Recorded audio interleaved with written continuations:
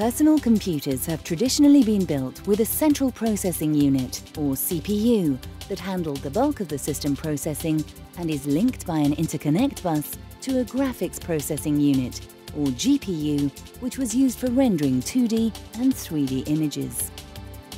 In recent years, there has been a growing recognition of the benefits of the GPU beyond rendering graphics, including using the GPU for the parallel calculations common in many applications.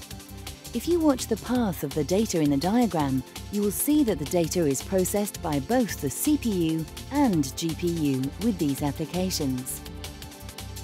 By offloading calculations more suited for the GPU from the CPU, there is an opportunity for massive performance improvements and faster compute times for many applications.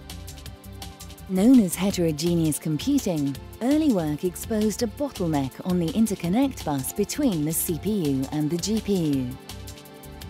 AMD recognized the need to eliminate this bottleneck to further advance heterogeneous computing and fully enable applications to take advantage of the system architecture. By combining the leading-edge technology of AMD CPUs and GPUs onto a single die, AMD is eliminating that bottleneck and innovating the dawn of an entirely new approach, the Accelerated Processing Unit, or APU. Through ingenuity and a usage-focused approach to the design, AMD is enabling efficient processing of applications based on a heterogeneous approach. And it is no longer limited to high-end systems and professional-grade applications.